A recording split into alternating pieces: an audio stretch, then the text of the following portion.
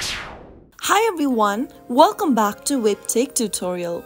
In today's episode, I'm going to show you how to hide your profile on Bumble. If you're looking for a way to hide your Bumble profile, then remember that there is no straightforward hide profile button inside your Bumble platform. So, if you want to temporarily make your profile invisible to potential matches, then you can follow this simple step. Tap Open Bumble application from your app drawer and make sure to log into your account. Once you're signed into your Bumble account, tap on your profile picture at the bottom left corner. From your profile page, tap on the gear button at the top right and then tap on snooze.